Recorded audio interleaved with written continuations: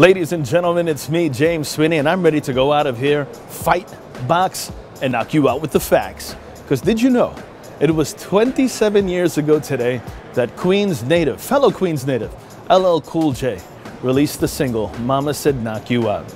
Well, now you know. And now I'm ready to run out of here, go to the gym, knock out a workout, then knock out some drinks, because you know why. It's 4 o'clock, the market's there about to close. It's time for a happy hour in the Big Apple.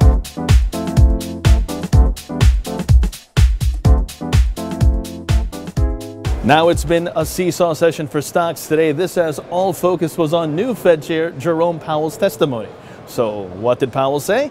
The new chair signaled the central bank could hike rates more than 3 times this year, should economic and inflation data continue to prove healthy.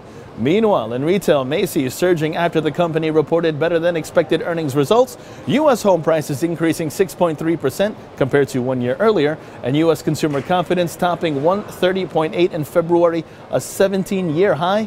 In other words, we have a confident American consumer. And when you team all of that together, you have yourself a session where the Dow Jones continuing to seesaw approaching the close. Let's take a look now to see how the markets are shaping up to close out the session.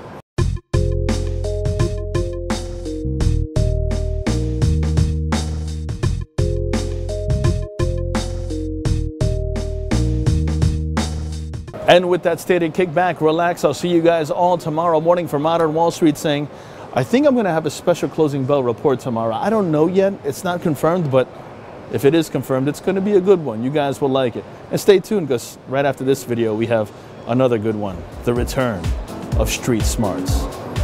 For Modern Wall Street, what was that? I'm James Sweeney.